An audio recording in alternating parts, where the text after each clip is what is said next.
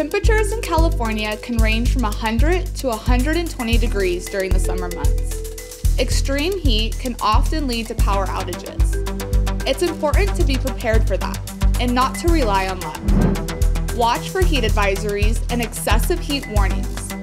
Keeping hydrated and staying inside can help prevent personal heat emergencies. When preparing for a power outage, ensure you have an alternate plan for refrigerated medicine and using power-dependent medical devices. Keep generators outdoors and away from windows, and check with local officials about cooling centers near you. When it comes to surviving extreme heat and power outages, it's not about luck, it's about being prepared and having a plan.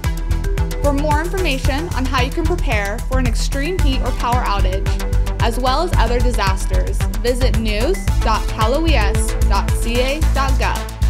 For everyone at Cal OES, I'm Brittany Peterson.